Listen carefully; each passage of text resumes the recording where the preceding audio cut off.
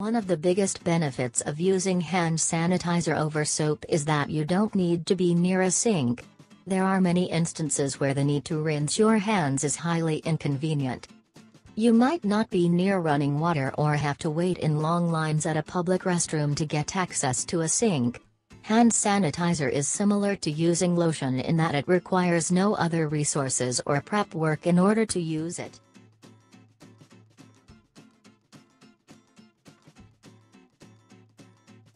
You can never replace the use of hand sanitizer with hand soap while on the go.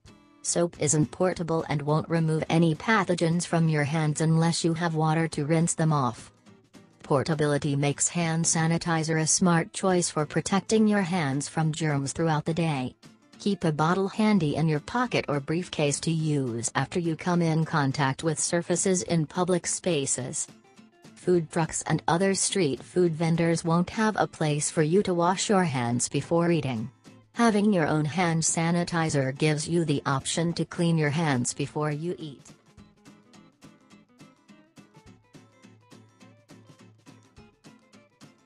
It's very common for bacteria to live on your hands, but not viruses.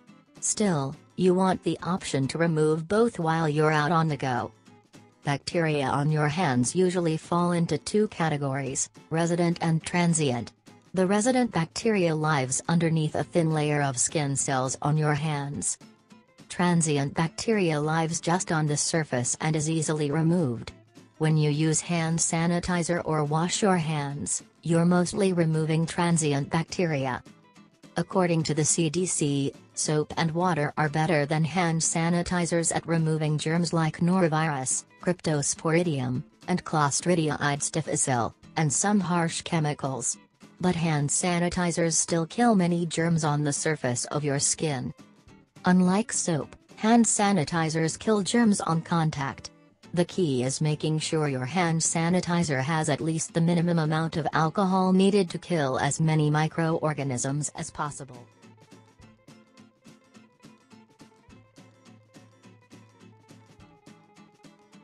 One common complaint about hand soap is that certain formulas are irritating for sensitive skin. Using commercial-grade soaps found in public restrooms might contain ingredients that lead to rashes or itching on your skin. Applying hand sanitizer is usually much better for sensitive skin, especially if you're using your own recipe.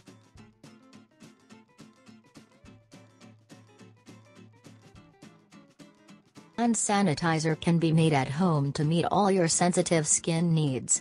Make homemade hand sanitizer using organic ingredients or with essential oils that match your favorite scent.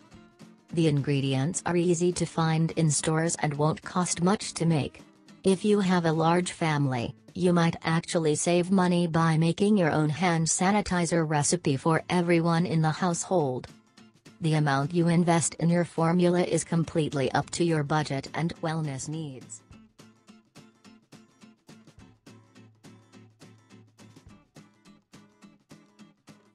Hand sanitizer is great to have because it's easy to share in groups. One Harvard study showed that most people aren't truthful about washing their hands after using public restrooms. If you're in a group setting, share your hand sanitizer before sharing a meal with friends or coworkers. This cuts back on having to trust that everyone practices the same level of hygiene. If you're especially germophobic, squeeze the hand sanitizer into the hands of everyone in the group instead of passing the bottle around. This creates a completely touchless situation for everyone.